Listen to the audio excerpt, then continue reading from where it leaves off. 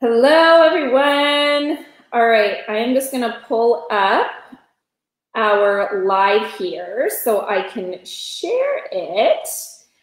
How's everyone doing? It's Friday. It's Black Friday, right? Who's out there buying all of their Christmas gifts today, getting some good sales on? Hopefully you guys are taking advantage of that. I'm just going to be sharing our live here to a few groups. We're good. Okay, perfect. So I wanted to pop in here today and talk to you guys about how to attract people into your tribe just by being you. And you probably hear me talk about this all the time, just being you, and how if you're being authentically you, you're going to attract people. And sometimes we hear, we kind of hear that, right? Like authentically you, and it's kind of one of those overplayed words, not gonna lie. But really, let's get down to the deep part of this, right? We know that in order to effectively build our doTERRA businesses, we need to attract people into our space. So whether that be customers that we're attracting, business builders that we're attracting, but we're connecting with people, we're making relationships with people, we're bringing people into our world, into our zone, and showing them what we can bring to the table, what it is that we have to offer. So I wanted to kind of leave something super simple with you guys today that you can sort of just take in and think about how it is that you want to present your message to the world. Because it's so important to be clear on why you're here and who you're here to be. Because once people understand who it is that you are and who it is that you are not, you will begin to attract all the right people. And it's important for you, in order to grow in your doTERRA business, to be working with the right people.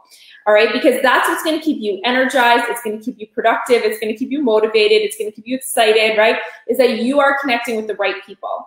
So I want to kind of give you an example of what I've created to talk about who I am and who I am not. So I actually have this on my website. So even when people want to work with me, they can understand, here it is. Here it is. It's straight up. This is who I am and this is who I am not. And I'll tell you why. Because for years, I was being somebody who I was not.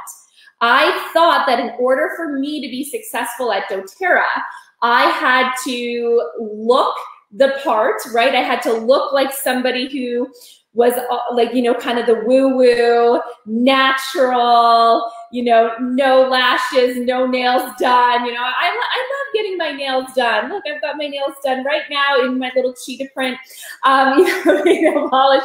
But I thought, if I'm going to be that person, people aren't going to trust me because they're going to think, wait a second, she still does these things and she's selling natural medicine, like really? And so I was always being somebody that I wasn't.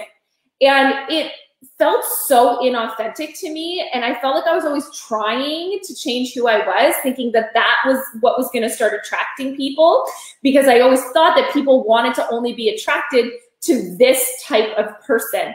And what I was doing was I was comparing myself, and I was looking at the presidential diamonds that have already achieved success. I was looking at, my uplines, or, the people who were on stage at convention or leadership. And I was thinking, okay, how can I be more like them? How can I be more like those people? Because they've already made it in this business.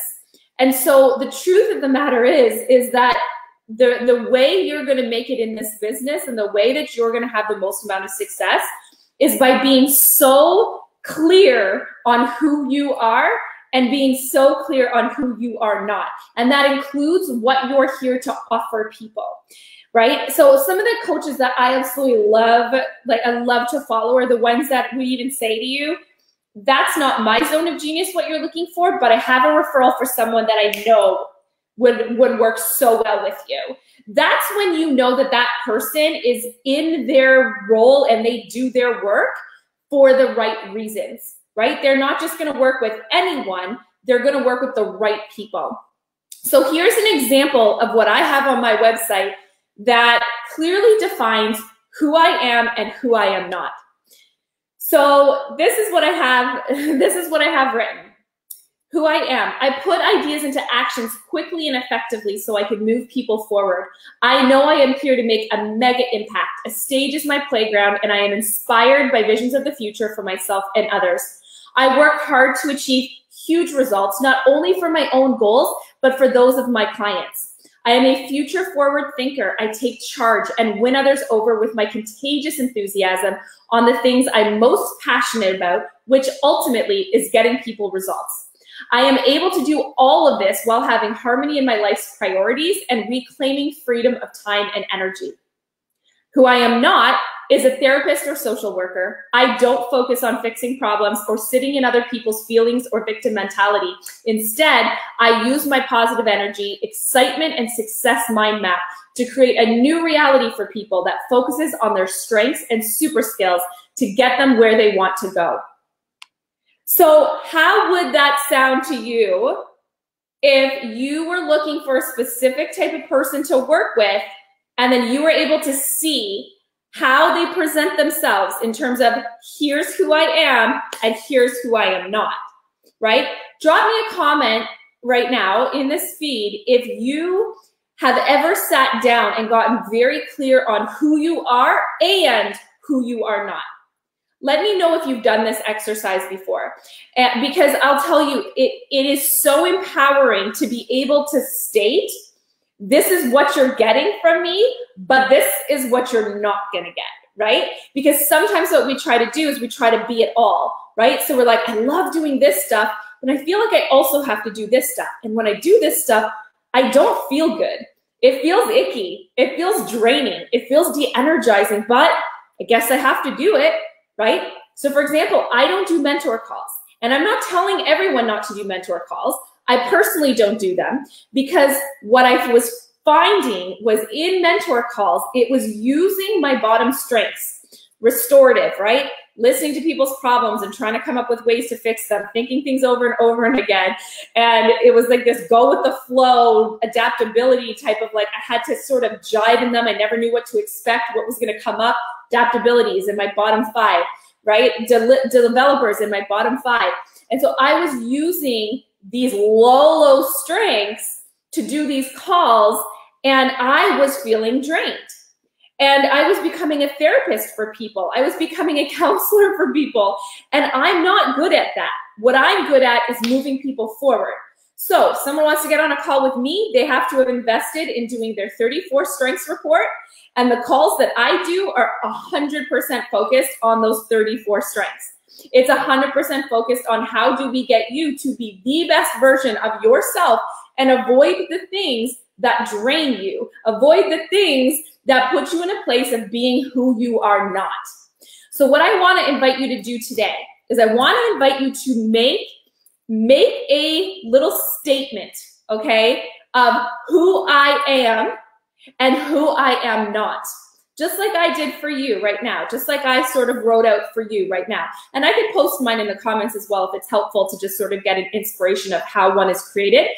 But what I did to create that report was I actually, when I created my Who Am I report, I just took my top 10.